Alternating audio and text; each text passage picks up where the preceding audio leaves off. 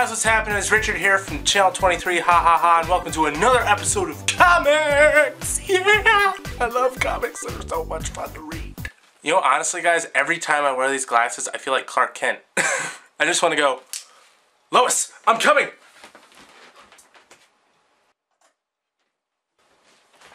Forgot my cape. So unfortunately guys, Carter's not going to be here in this episode today because he was busy. Should I tell you? He told me not to, but between you and me, there are days when Carter is himself, but there are other days when he is well known as the religious public figure, the Pope. I don't know how he gets from here to the Vatican. I don't know how he does it, but he's the frickin' Pope, I'm telling you. Look up a picture of the Pope and you'll recognize there's a hardcore similarity between both Carter and the Pope. It's uncanny. No, he was doing some charity work at his school, and so he didn't have time to film. I mean, he's not the Pope, but he's saintly like the Pope. So today in DC Comics news, 6 actresses were listed as possible candidates to get a role in The Dark Knight Rises, Christopher Nolan's third Batman movie. Those actresses are Natalie Portman, Keira Knightley, Anne Hathaway, Naomi Watts, Rachel Weisz, and the Green Lantern's Blake Lively. Now the roles that each of these actresses are considered for are 2 specific roles, a new love interest for Bruce Wayne and a villain.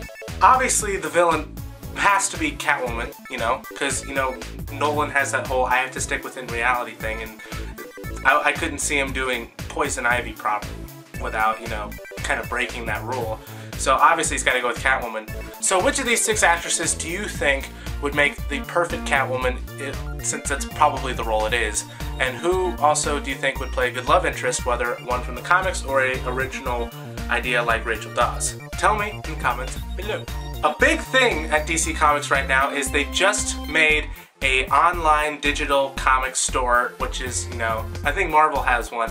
But you can go there, you can, they're updating it like crazy now. You can download them, put them on your iPad, you know, it's going to be a lot of fun. I think they have Batman RIPs up there, All-Star Superman, Dark Knight Returns, Superman for Tomorrow. I think they're all up there, you know, books like that. So, you know, go check it out and tell me what you think of it. And finally, I'm going to be reviewing for you guys Batman Return of Bruce Wayne number 6, written by Grant Morrison, with art by Lee Garbett and Roy Perez.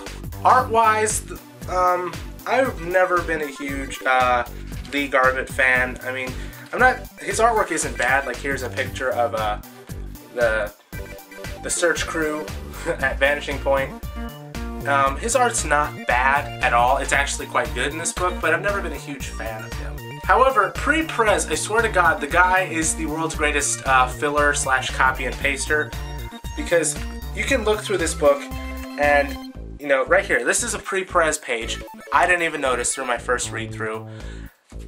And here's a Lee Garbett page. I've never seen him do a book by himself, so I might be going a little too overcritical with it. Yeah, that's how I think of him right now. Story-wise, I really like this issue because you really see Bruce Wayne grow up. You really see why his views change on things and why, you know, like I said, this issue tells you why he does what he does and why he chooses the path that he does with Batman Inc. and all that stuff. And you really see him grow up, and that's why I really liked this issue a lot. Overall, I highly recommend this issue to anyone who's been loving Grant Morrison's run as much as I have. I'm going to give it a 4.5 out of 5. 4.5 out of 5. Change that.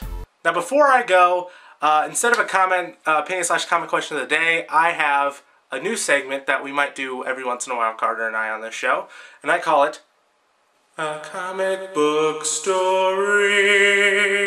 So I have a really awesome story for you guys. This week I've been going through a bit of a pickle because I had 3 books coming out this week. Return of Bruce Wayne number 6, Knight and Squire number 2, and American Vampire number 8 were the 3 comic books that I really wanted this week.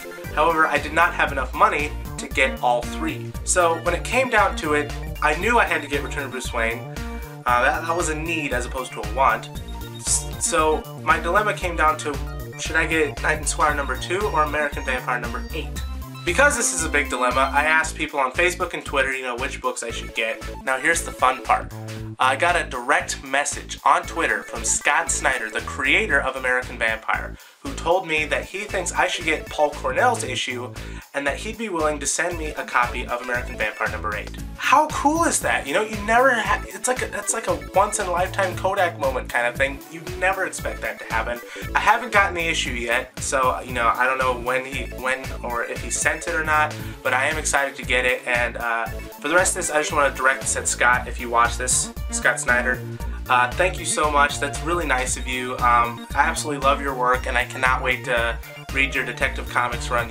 2 thumbs up for you, man. And also to everybody else, if you haven't, follow American Vampire. It's a fantastic series. I promise you, you will not be disappointed. And also, I'll put a link to Scott Snyder's Twitter account, so follow him, give him some love, and send him this video, and all that jazz. I want to thank you guys for watching, and I want you guys to subscribe and follow the comics Twitter and the comics Facebook page. And before I go, the winner, if you will, of the 6 Degrees of Kevin Bacon shoutout is Wild Ride. I hope I said that right. Who connected Anna Paquin and Andrew Garfield together within the shortest amount of time with the shortest amount of connections possible. So congrats, man. Go subscribe to Wild Ride and all that jazz. And I'll see you all next Wednesday, and Carter and I will see you guys next Friday. Bye-bye!